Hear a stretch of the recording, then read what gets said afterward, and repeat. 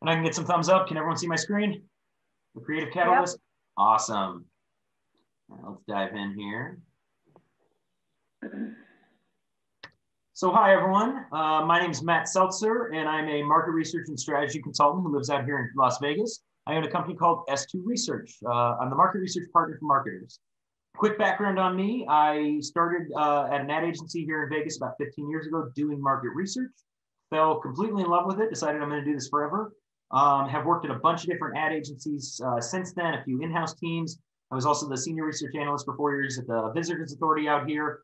And in 2019, I decided to start my own consultancy doing market research for those same ad agencies that I love working with. So that was the birth of S2 Research. What do? I do market research, which is the gamut, but that's everything from audience surveys to customer focus groups to inspiring creativity through better research. And that really is the focus of what we're talking about today. So again, today's topic for the luncheon is the Creative Catalyst. And what we're talking about is creativity in marketing, and specifically how you can become more creative or create even more creative marketing by asking questions. So before we dive any further into what I mean by questions, I always like to make sure everyone's on the same page about what I'm talking about when I talk about marketing. You know, there's a lot of different definitions of marketing, but the one I'm actually going to use, we're going to zoom in on this book here. I'm going to tell you guys a story called The Fictitious Epic of Market Clues. Now, I want to stress this is totally fiction. This is not how marketing came about, but it is a great metaphor. In fact, it's one of my favorite metaphors that I like to tell people about what marketing is from my standpoint, because to me, it really kind of keeps everyone on the same page and ties everything that we're going to be talking about together. So let's dive into the fictitious epic of Market Clues, and I'm going to introduce you to two characters. On the left, we have buyer Personius, and on the right is Sellerus. These are the two of the main characters in our story. So buyer Personius, he has money, he has means, he wants to go out and buy stuff. And Sellerus on the right, fortunately, he owns a company called Sellerus Stuff. It's a very original name. He has stuff to sell. Now, this seems pretty obvious what's going to happen. Buyer Personius, he's going to give Sellerus money. Sellerus is going to give buyer Personius stuff. They're going to exchange goods and services. And when that happens, when two individuals exchange goods and services for goods and services, we call that a market. In classical economics, that is a market. A buyer and a seller have come together to exchange goods and services. So again, going through our story here, we've got buyer Personius on the left, which means there's tons of buyers out there. We got Sellerus on the right. And this should be pretty simple. They're just going to exchange money for goods and go back and forth, and it's easy. Except it's not easy because there's a lot of noise in between these guys. Now, I have this illustrated right here as a city because there is a giant city in between our buyers and our sellers, and they're not always able to find each other. But noise is even more than that. Noise is all the different people and all the different businesses talking to buyer Personius about how good their products are, how good their services are. Then there's also the businesses who aren't talking. There's people talking. And there's so much going on in this marketplace that wires are getting crossed and no one's making connections. Not only is Sellerus down here not making any money, but this guy, buyer Personius, he wants to buy stuff and he can't. He cannot find what he needs because there's too much noise. Enter our hero, Marketcles, connector of Greeks. So Marketcles, the star of our story, he sees this happening. He sees that there's buyers and there's sellers and they're just not able to find each other and find the right buyers and the right sellers. And what he does is he starts bringing them together. He's hand-holding people and taking them to sellers and explaining to them that this is the person they need. And every single time he brings a buyer and a seller together, he's creating a market. So he's literally marketing. This is the essence of marketing, is creating markets, bringing together buyers and sellers. Now, this evolved from just hand-holding to a lot of different strategies. Marketcles here, he talked to the newspaper, for instance, and he got them to write up stories about how awesome Sellerus is and how awesome his business is. Speaking of stories and people talking, Marketcles goes and talks to everyone he can about Sellerus to tell him how good his stuff is, why they should be buying from them, because he wants his client, he wants Sellerus involved in every conversation about buying stuff. He prints up maps and advertisements to make it easier for people to find buyer or to find Sellerus and to find the stuff that they need. And he also works with Sellerus to create pricing and promotions and discounts. So around the times when people need to buy more stuff at once, they're thinking about the place with the best price, the best bundle all at once, and all of that ties back to Sellerus. And what Marketcles finds is that the more he does this targeted marketing, the more times buyers go to Sellerus, the more times he ends up creating those markets. So again, this is a metaphor of a story, but what am I talking about when I talk about marketing? What I'm talking about is literally creating markets, bringing together buyers and sellers. So that's the definition of marketing that I want to use. It's what I always kind of go off of whenever we're talking about this. But why do I tell the story of marketplace? Why is that how I wanted to open today? Well, there's two reasons. First off, it's because this is what we do. If you're on this call, there's a really good chance you work in marketing in some capacity. And there's a concept in organizational psychology, which I'm a geek over. That's a whole nother section we can talk about, called empowerment, where the idea is that everyone is better at their job, better at what they do, if they realize that how they're involved in a project is part of a bigger story. In this case, bringing our buyers and our sellers together. You know, maybe you're the person who sells billboards, or maybe the person who comes up with the creative ads that go on the billboards. Maybe you pitch the TV news media, or you set up the digital ad campaign, or maybe you even just come up with the pricing and promotion to get people in the door at the very end. Maybe you're even the person, if you're on this call, who manages the entire process.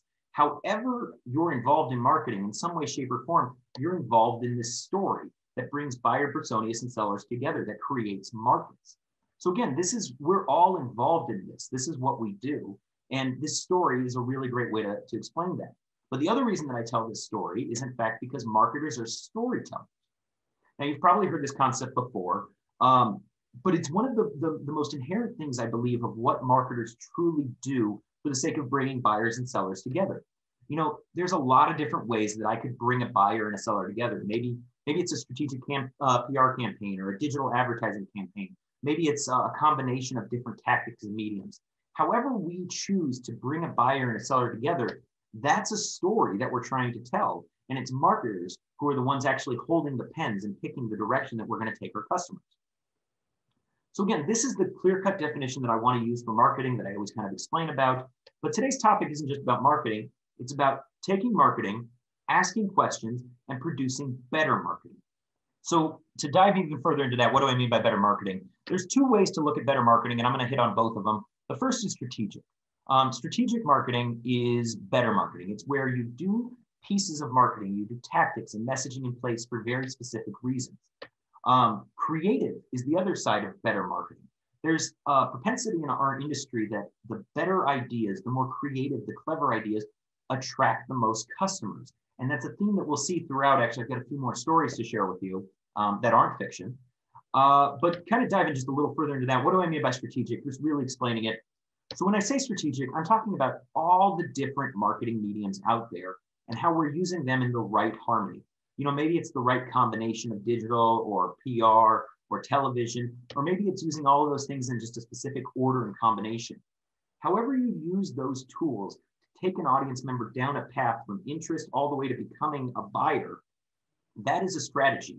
And it's more strategic than throwing spaghetti at the wall, which is a term I've heard used a lot, of just trying things out and seeing what works. It's a very methodical approach.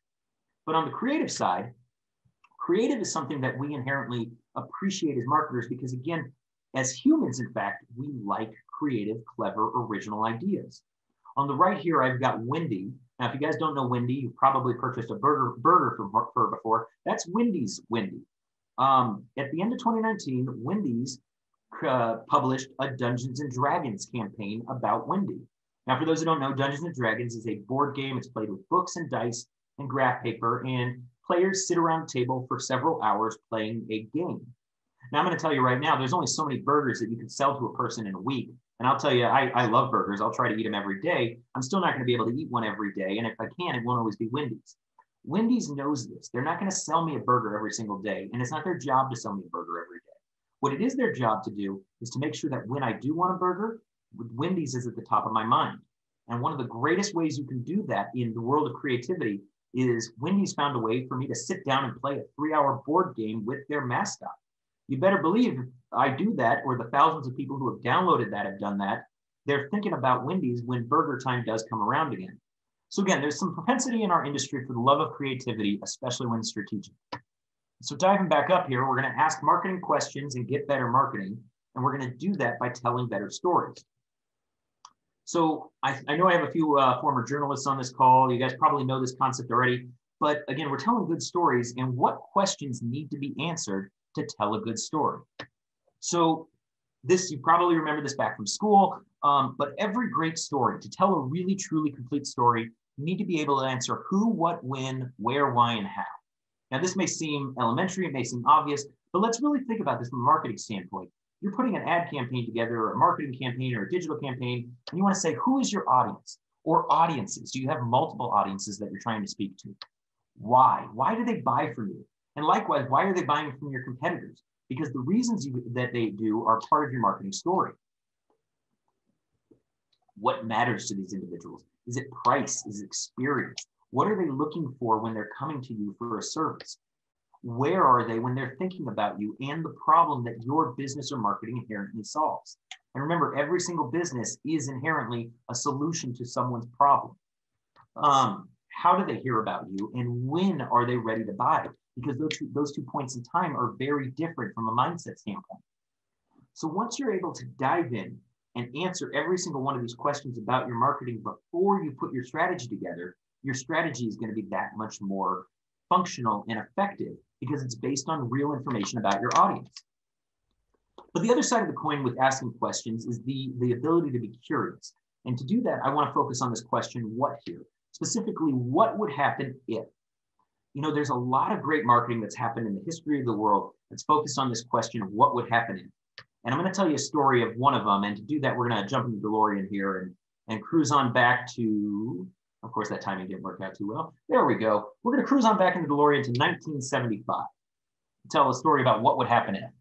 So 1975, disco was ruling the world. And speaking of the world, Coca-Cola was also out there, and they said they wanted to buy the world of Coke, which at that time was one of their most successful ad campaigns in history. You know, speaking of Coke, in 1975, Coke was doing pretty well. If 10 bottles of soda were sold anywhere on the planet in 1975, 4 of them were Cokes. That's compared to just one Pepsi. So obviously you can see here, Coke's the dominant leader. People like Pepsi, people like Coke, they're drinking Coke more.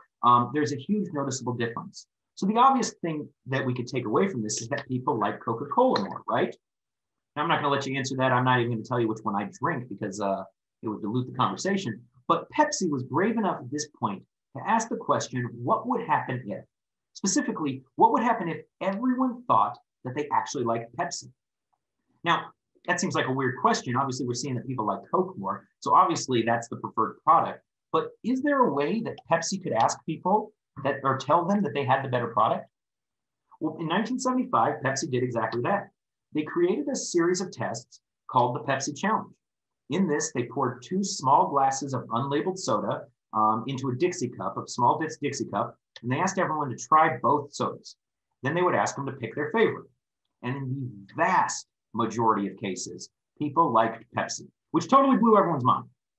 These are real Coke drinkers even who prefer Coke, who say they prefer Coke. And here in a blind taste test, they found out they liked Pepsi. One of the reasons that we found out about this is Pepsi has a sweeter flavor than Coke overall. It has a different viscosity. And what we saw from this data, or what the data is really saying, is that taste preferences around 1975 were changing for these more sweeter flavors than what Coca-Cola was providing. And this was absolutely terrifying to Coca-Cola. So Coca-Cola did exactly what anyone would imagine they would do. They went back to formula. And they spent 10 years toying around with different sugar levels and sweetener levels and viscosity levels. And a full 10 years later, after playing around with what they deemed from the Pepsi Challenge was changes to consumer taste habits, they created New Coke. The people hated it. New Coke is one of the biggest marketing failures in Coca-Cola's history. And when they went out and asked people why they hated New Coke, they got a lot of very surprising answers. First off, most people right off the bat said New Coke was too sweet. And that's coming from a taste test. They created a product that was intentionally sweeter. Coke advocates, though, also felt betrayed. They said, look, I've loved Coca-Cola my entire life, and you guys changed the formula. And the biggest thing is most people said they still preferred Coke. In fact, they always preferred Coke. And I want to dive into that. What do you mean they always preferred Coke? We saw in the Pepsi Challenge, we saw in actual blind taste tests of small amounts that people prefer Pepsi. So how is it that so many customers are saying they actually preferred Coke?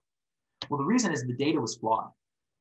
You know, going back to the Pepsi Challenge question, we filled up 2 small Dixie cups of unlabeled soda and asked people to drink them. The problem with that is consumers don't drink small amounts of soda. Fun fact, humans don't actually like sweet as much as we think we do. It's one of the reasons that sweet things like desserts and candy are usually smaller than larger meals or other meals or snacks even. We like sweet in smaller quantities, perhaps say in the size of a Dixie cup.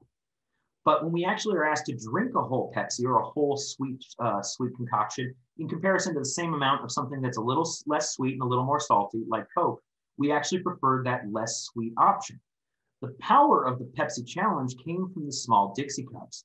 They created a test that made it that people wanted a smaller amount. They appreciated the smaller amount. In fact, just from a small sip, most people do in fact prefer Pepsi. But in drinking a whole can, they actually prefer a Coke. Again, this is on the whole, this is on the average of everyone. But again, I want to stress the point of this question, the power of it, is that consumers don't drink small amounts of soda. But instead, Pepsi created a test. They asked a great question about a situation that favored them. So again, by asking a great question, this was the power of what happened from Pepsi's standpoint. First off, they changed perception. However flawed the data was, more people believed from that they liked Pepsi more.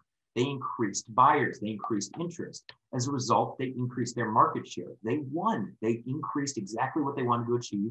They wanted to sell more Pepsi. But perhaps the biggest marketing victory for Pepsi in this entire process was the development of new Coke. They put their number one competitor on tilt. And the entire process came from asking a great question. So again, there's a lot of different ways to ask a great question. And what Pepsi did here is they interviewed their audience directly.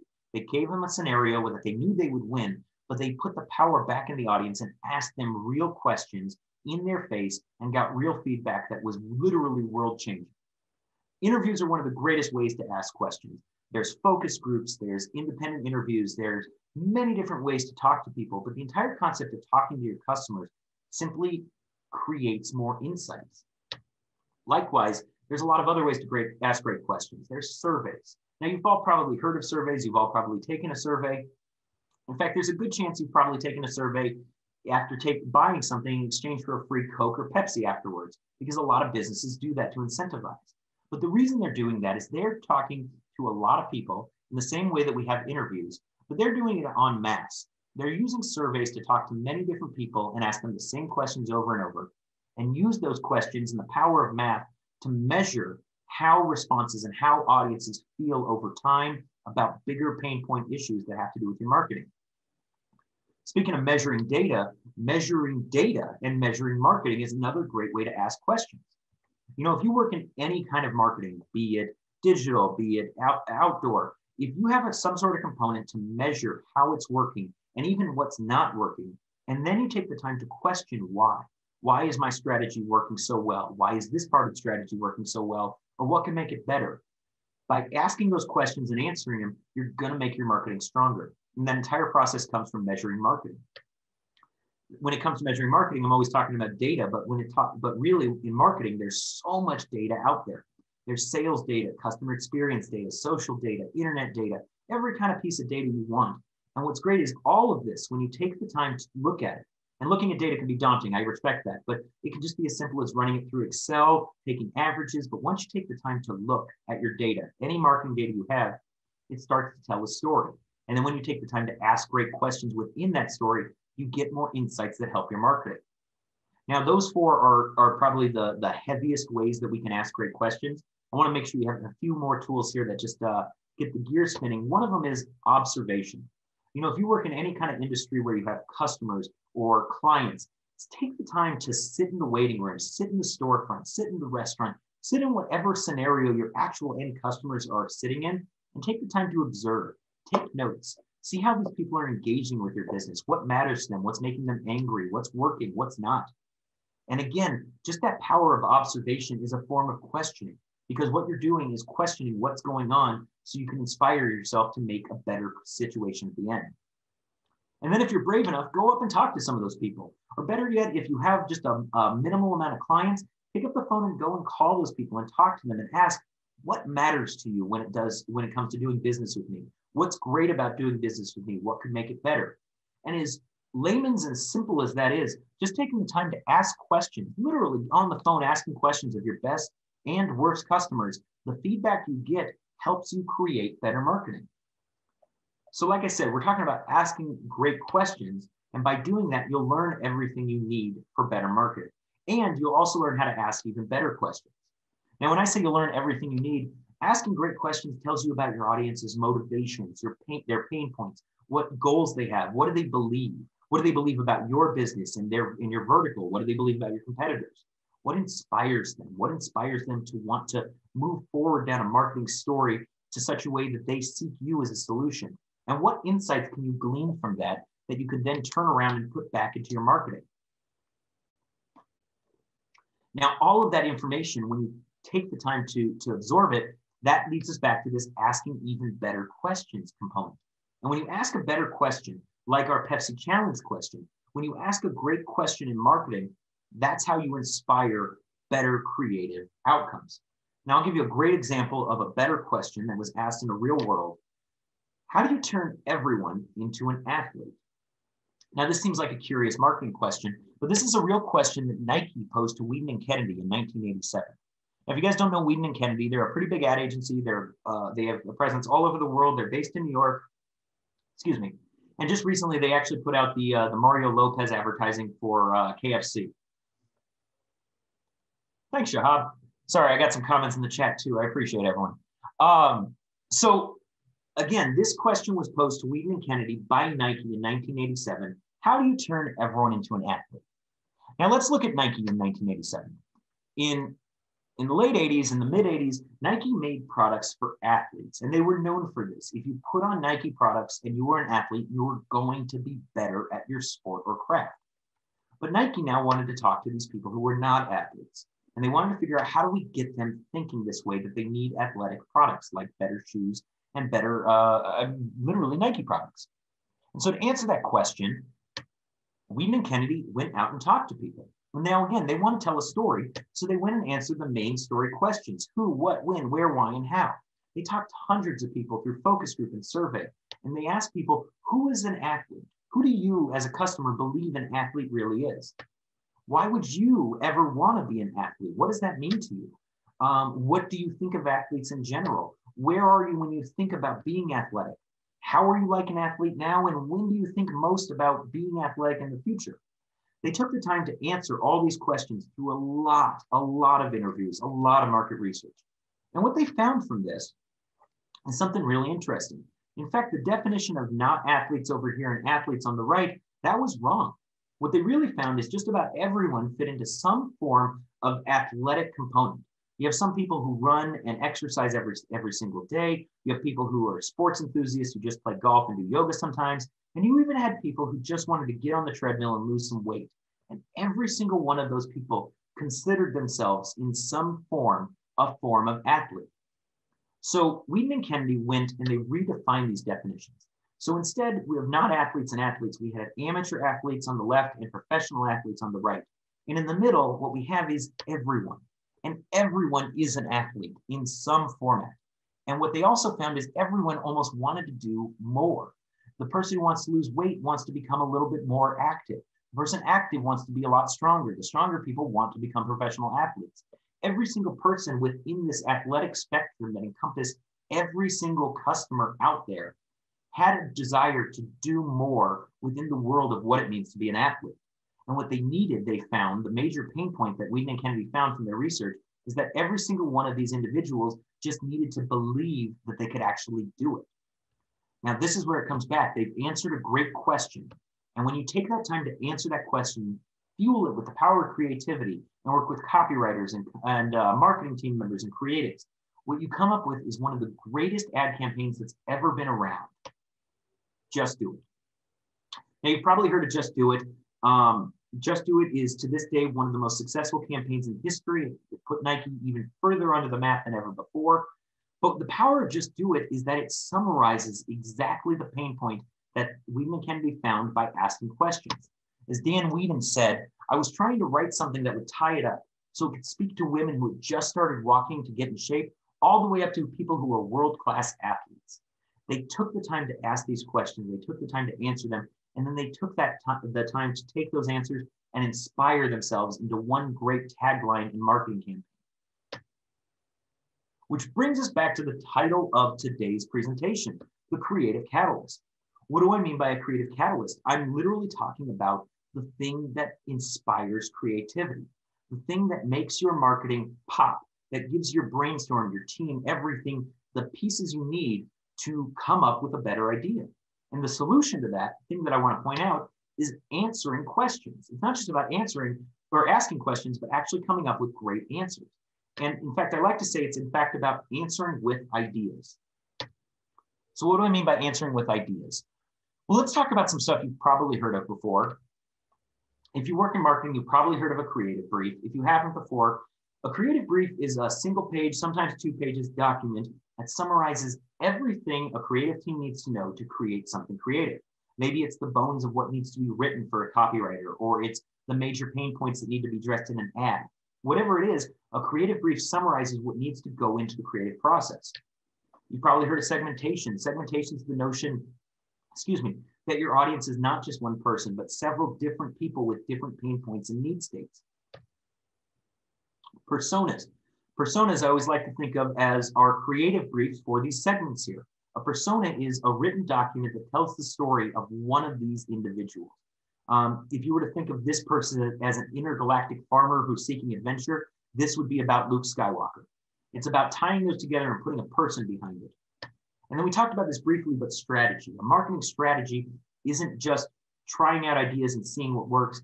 It's about putting specific tactics into place. It's about doing content marketing to attract interest. It's about creating PR campaigns to maintain interest. And it's about creating call to action advertising campaigns that draw them further down a funnel. That's a strategy. So all of those things are answers that inspire ideas. But I want you to think about them on one more level. What if we fuel all these with the answers to actual questions? What if we take the time to conduct secondary research, which is just looking across the internet and other sources to see what information is out there about a market and industry, and put all that into our creative brief?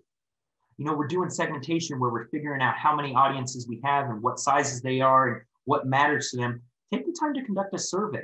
If you talk to about 300 or 400 people through a survey, 300 or 400 of your customers, and then take the time to divide that survey data up by how people are thinking and feeling, or how much they're spending, or many different categories, that's how you're going to get the most in-depth segmentation possible.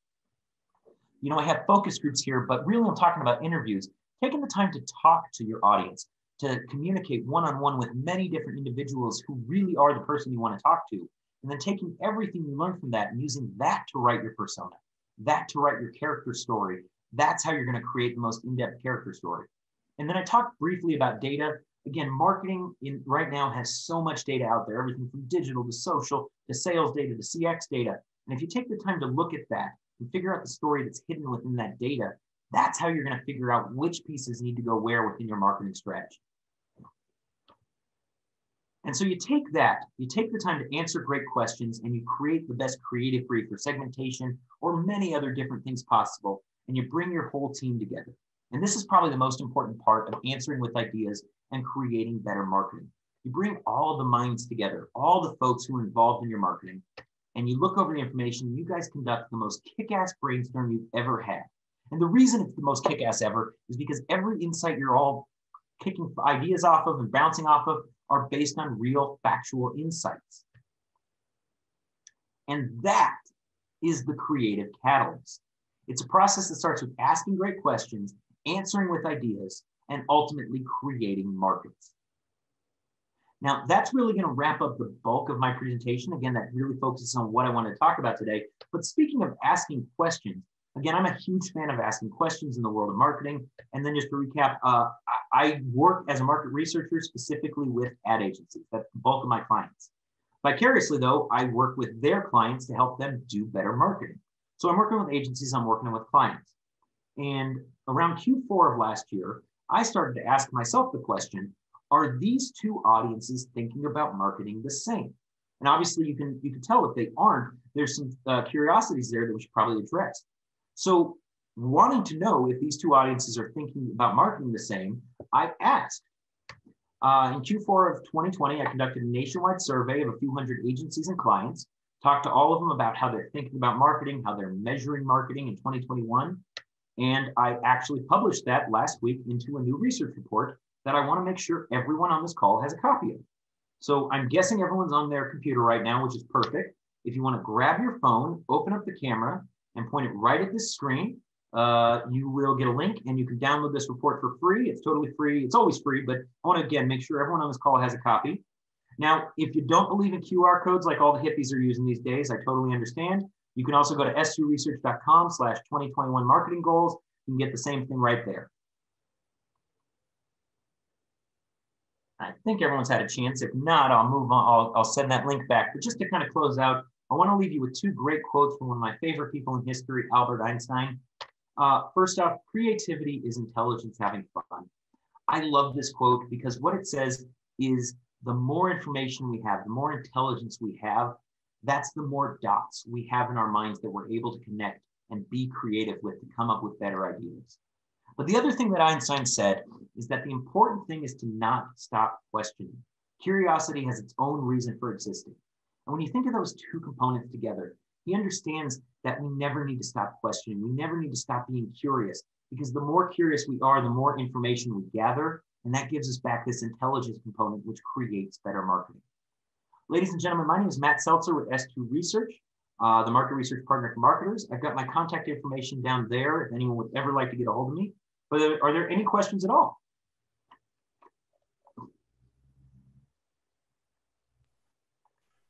Bravo. Bravo. This was amazing. That was really That was great, Matt. Seriously. Well, thank you, everyone. I'm going to stop the share here. I have questions too. Yeah. So if you don't mind stepping into the weeds on the Coke story. Yeah. So I'm actually old enough to have lived through it, but but I don't know the kind of details. You've probably studied it or read articles on it. So I'll say that was the summarized. Yeah. Yeah. When I'd like you to hear your thoughts on this. Just when Coke changed their flavor, I didn't have an idea. It seems to be so far removed from the Pepsi taste test, which I remember also. Mm-hmm. But I think you kind of made this point in one kind of way. It was so far removed that they were actually responding to Pepsi. But when they changed the flavor, I feel like a lot of people felt like they were losing something that had been there all the time, like an icon brand. And that was almost part of the reaction. So am I right? Did that show up in the research? Tell us. That was almost bigger than the distaste for the flavor. There's a conversation happening right now, and if anyone sees me on Facebook, I've been part of it too. Taco Bell just recently changed their menu. They got rid of the Mexican pizza. And people feel betrayed. Now, this is a food item, and same thing here with Coke. We're not talking about a flavor just. We're talking about something that every time someone talks about the Mexican pizza, they tell me, well, I grew up with it. I ate it forever. It's a component of who we are. However minute, we do relate to brands that at that level, especially iconic brands. I mean, Coke, you say Coke. Coke has Coke could theoretically mean cocaine. And no one thinks that. We think, oh, you mean Coca-Cola? Of course you mean Coke. That's huge. That level of connection between a brand exists. And at that point, your brand is fragile. You change anything, it's like changing a friendship. And people do feel that way, and it reverberates. So when they went back, mm-hmm. which I also lived through, but this is what I don't know, I want to know. Did the ultimate effect actually end up being positive, like when they brought back the original flavor? Yep. So there's a lot of theories in the world of marketing that New Coke was actually a ploy, that they made it intentionally that people would hate it, so people would love Coca-Cola Classic, which came out 2 months later, more. And Coca-Cola Classic outperformed Coke in sales. So I've never heard definitively if that was the strategy. I have heard definitively that New Coke was developed over 10 years, and it did take 10 years, specifically to create a product that tasted more like Pepsi. But, and this is the part I've always wanted to know, and I think it's kept behind closed doors, there's a chance in that development they realized people were going to hate New Coke, and that's why Coca-Cola Classic had a brand rolled out in 2 months. That's giving them a lot of credit, isn't it? God, if someone could think through that far, though, I would say strategy. I mean, I've seen chess players who could think 10 moves ahead. There's a chance they were thinking that way. So I would love to hear that definitively. Ultimately, though, you're right. It had a positive outcome for them over the course of the life. That said, and there's two ways to look at positive outcomes. Coke has done nothing but grow since then, and Coca-Cola Classic helped them with that. But Pepsi has never stopped growing since the Pepsi Challenge was introduced. So is it about their market share or is it about their competitors' market share? That comes back to what are you measuring? Yeah. That's one of my favorite stories. I don't want to step on anybody else. I have more, but just let me know. No, go ahead. Go for it, Pete. Okay, so I think everyone can relate to this one. So the "Just Do It" slogan, I think we all have, in one way or another, have conversations with our clients where we're trying to make their advertising about their customers. Mm-hmm. And what you just spelled out about that slogan says very clearly why the "Just Do It" slogan isn't even about Nike or it's about the products. It's actually about the customer's dreams and desires and fears. Yep. And I think a lot of us who sell advertising in one way, shape, or form are always trying to get clients to think that way. And sometimes it's tough. Yep. So I'd love to hear your thoughts on that more. And frankly, I know the "Just Do It" campaign as long as it's been around, but I learned more about it today than I realized, and it's been staring at me, in my face for however many years. Well, a lot of those great campaigns are like that. But so 2 points I'll make to that. First off, one of the things that comes to the power of "Just Do It" is its copywriting. I mean, it's 3 syllables, which is huge. And I've heard a lot of different writers say there's super power in less is more. There's a great ad campaign that actually didn't get picked up on the show The Pitch a long time ago, talking about fueling energy by recycling more. And they said, what can fuel the world? And the answer was trash can. And that one to me is one of the most clever ones because it's so concise. But that's always stuck with me, that there's something powerful and concise in copywriting. That said, and I answered that from a tangent, what I would tell clients and what I'll always tell everyone about marketing kind of comes back to that buyer persona mentality. Now, buyer personas are, I've heard the word cheesy about them, and honestly, I'll be the first to describe them as cheesy, except for the fact that they work. They align people on thinking. And the thing about buyer personas is they're designed to spell out thinking, audience thinking. How is the person thinking? And not just thinking about the world, but I mentioned every product and every business is designed to solve a problem. Well, your customer may not even know they have a problem when you start talking to them.